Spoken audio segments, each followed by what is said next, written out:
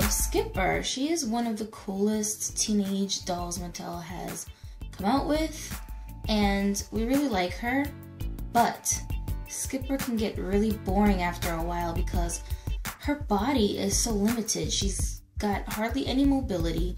She doesn't have bending knees. She's got those hard plastic legs that don't want to move, and she doesn't really have that much articulation. So most of us love Skipper, but sometimes we want some diversity like I do, and I came up with a solution for you guys who are tired of Skipper looking like a preteen. I want my Skipper to look more like an older teen, maybe 17, 18, 19 years old. She's old enough to drive a car, and you know, it fits that sarcastic personality that we imagine she has for her to be a little bit older. So here's what I am going to show you how to do. We're going to make her look older. What you need is your Skipper doll. You are going to need an adult Barbie body. I already took the head off of this one, as you can see. So she doesn't have a head, and this doll body has articulation. So this is like a fashionista style body here, and we're going to give her a body transplant. So all you need to do, don't be afraid to pop off your Skipper's head. You just have to grab her by the chin down here and hold her steady. Don't just like pull, because sometimes you can damage the doll that way.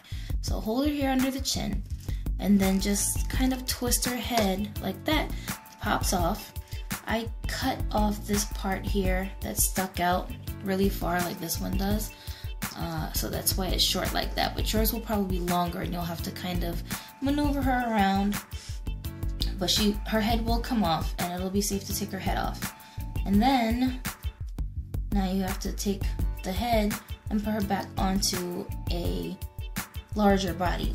So all you need to do is stick her head and stick this plastic part into the hole in her head. The hole in her head is a little small, but you're just gonna have to use some force and jam it in there, and it will fit. This piece is just plastic. It's okay if it like moves around and stuff, nothing's gonna happen. So you just stick this in there. It's a little loose, and then you just keep pushing until you get the whole joint inside that little hole. So you have to push, push, push, push, push, push, push. And then once it's kind of in there a little, you keep going until you can get the bottom of her neck, the hole there, over the top of the actual neck. And then that way she can pivot like this, and her head won't fall off. Then you just fix her back up, because she looks like she got into a fight. And now Skipper looks like the half-grown young lady she wants to be. And now she doesn't look like she'll get in trouble if she goes out clubbing.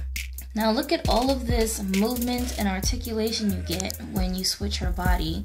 Even if she only had the rubber legs that snap and bend, it's like so much more mobility than what she comes with. So I do this with my Skipper dolls. I just think that they look better on the adult bodies because they still have a young face, and she can definitely pass for like 17, 18. Now here's an example of another Skipper that I rebodied. She's on a Liv doll body. Look at the difference between a Liv doll teenager body and a regular Skipper doll teenager body. You can tell there's a huge difference in how they appear. I mean, Liv doll just seems like a more mature body. I don't know. Probably because her chest is bigger and her hips are a little bit wider. So this is, for me, just the way that I like for my Skippers to look. They don't look, you know, crazy with the bigger bodies. Their heads fit nicely onto the neck, and they're just more fun this way. So now my Skipper can have a real life and gesture and do all the stuff that fits her personality. And the reason why these two Skippers look very different from each other is actually because I modified them. I didn't do a full repaint on them because I do like Skipper's face, and I didn't really want to do that with these dolls. But if you look closely, she's got freckles, and I repainted a little bit of her eye makeup and her lips, and she has a little bit of enhancement on her eye makeup and some a beauty mark there on her face. So I just altered them a little so they would look different from each other. And this Skipper doll, to me, she looks actually quite Asian, so I actually pretend that she's Korean because she looks Korean to me. And then here's another fun thing you can do with your headless Skipper body. Okay, so here is my my BBB Barbie, blonde hair, blue-eyed, boring Barbie. I didn't like the body that she was already on because her head just seemed ridiculously small for her body. I don't know. It just looked weird. It didn't look like it fit her. And her face, if you look at it, her face just looks very young. She doesn't look like she's older than like 15 maybe. I don't know. I think her face just could pass for very young. She doesn't look like in her 20s to me. So just as an experiment, I switched her onto this little Skipper body. Just wanted to see how she would look, and I did the same thing with this as I did with the Skipper when I put her onto the big body. But now that she's on the Skipper body, she looks like a young teenage girl, and I think this body actually suits her a lot better than the grown body that she came on for some reason. My cameraman today is Ginu. I think he's doing a pretty decent job. He's usually in front of the camera, but now he's behind it, so that's pretty cool. Check out Ginu on Fun with Ginu on YouTube. That's his channel, Fun with Ginu.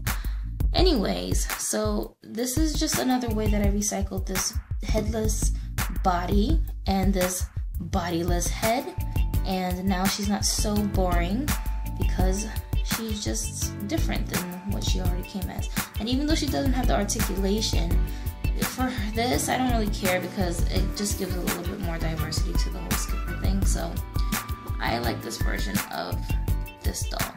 Anyway, so there's really cool ways that you can modify your dolls and use your imagination to play with them different ways and pose them in different ways. And until Mattel decides to come out with some more variations of Skipper-sized dolls, I guess this is what we're going to have to do. So I hope this helped somebody figure out how to spruce up their Skipper dolls.